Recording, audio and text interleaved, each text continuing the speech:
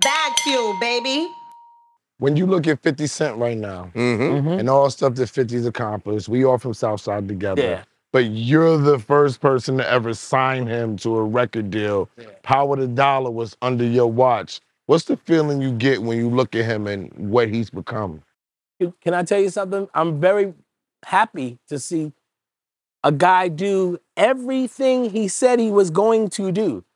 From the first meeting, when I first met him, he came, you know, a lot of people know the story. He rapped for me in front of the barbershop when Guy Up Brewer and all of that stuff. And he said that you didn't pay him any attention. He thought I wasn't paying attention because I was on the phone, because the phone, it was the truth. Yeah. The phone rang and it was Matola.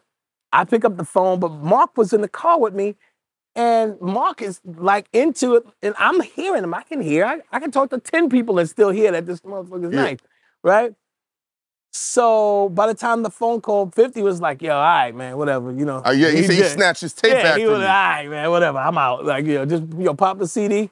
All right, man, whatever, you know. And he walked off, right? And then like 2 days later, I reached out to him and I said, listen, I want you to take a ride with me up to Bearsville.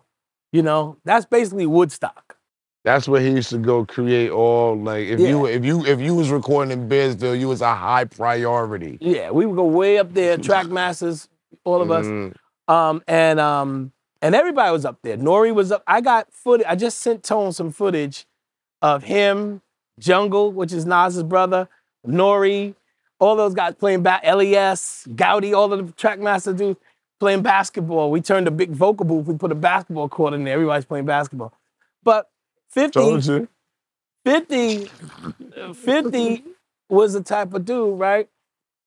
That whole ride, let's say a 2.5 hour ride, he said he was gonna rap, focus on it for a little while, but then he's gonna like leave that over here, not abandon it, but it's not gonna be, he said he's gonna shift to making movies, television. From the beginning, he said that. From that car ride.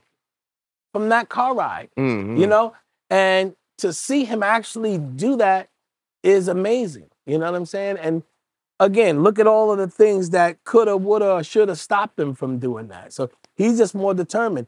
You know, when 50 starts bullying people, it's all a marketing ploy. I mean, some people he's dead serious. Yeah. And the other thing about it, he's really about it. He's not one of the guys that say, you know, I'm gonna do this, I'm gonna do that. Come on, we all know he's really about that shit, right? But he is. All of that. Everybody knows aware. That's the funny part about it. Everybody be like, yo, but you know, he's really about the bullshit though. Yeah, like, he want to get down to it. He's really You know and by himself. He used to be by himself. Absolutely. So, but his focus. This is not. He didn't stumble into this. This is all calculated. He makes records for his projects, you know? Like, what's one of the dopest parts about watching Power? The intro. Yes. The song. They say Same thing with this is the big BMF. rich town, BMF, all of that. Racing Canaan. He said, I'm not gonna do, he told me once, I'm not gonna chase the pop crossover. Man, he's like, I do hip hop, the shit that people don't be playing on the radio all the time. He says, somebody gotta do it. Like Cool G Rap back in the day made the decision, yo, somebody gotta do this. You know, so I'm doing it. I represent that part of hip hop. And his bread comes from everything else, you know? So he's in a real comfortable place right now, and I'm happy about that. When he did How to Rob, like, like what was going through your mind? Oh no, for me, I was like, oh boy, we got to clean up a whole lot after this. Really? Mariah Carey was so mad. She was so mad that she wanted him dropped from the fucking label. Because there's a line there that said, Mariah Carey, so put your shit on the floor. You ain't with Tommy no more, you know? So, like, we had to change that line.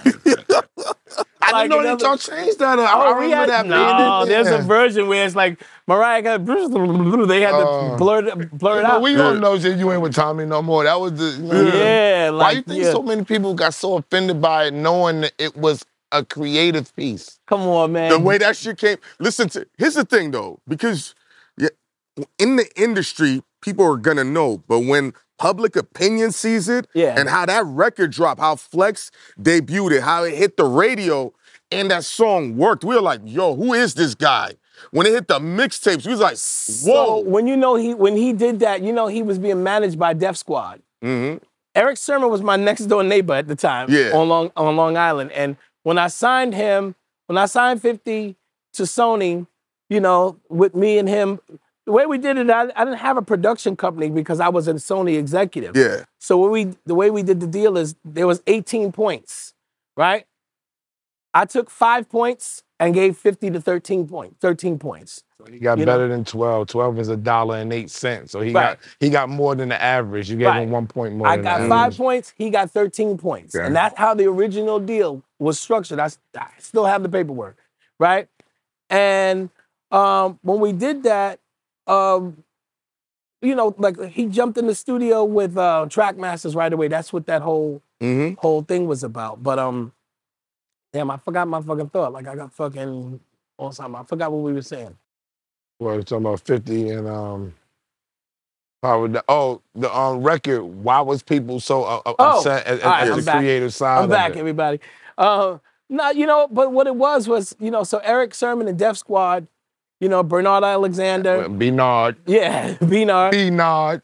I felt like they would be better to manage him, because he definitely needed a day-to-day person and somebody in that space. So you gave him over to them, just called them up and was like, yo, this is what y'all need next to do? door. I walked next door, knocked on the door. I'm like, yo. Manage him. I need this, I'm going to introduce you. 50 had to love the situation, which he did at the time.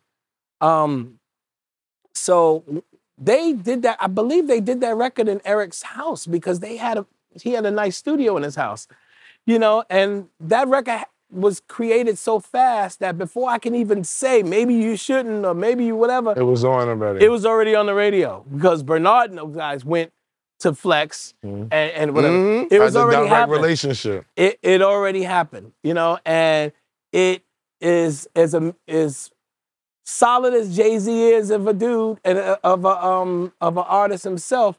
It struck a nerve because he definitely gave him a little mention, What the fuck is 50 Cent? I'm about $1. What the fuck is 50 Cent? Yeah. Hey, he got his attention. And that's really what, from day one, I just felt like 50 is, again, an authentic dude. Jay is authentic, too. Everybody look at Jay and his success. He's really one of those niggas that's really about the shit, too. Yeah. You understand? Everybody, and that's why it's authenticity.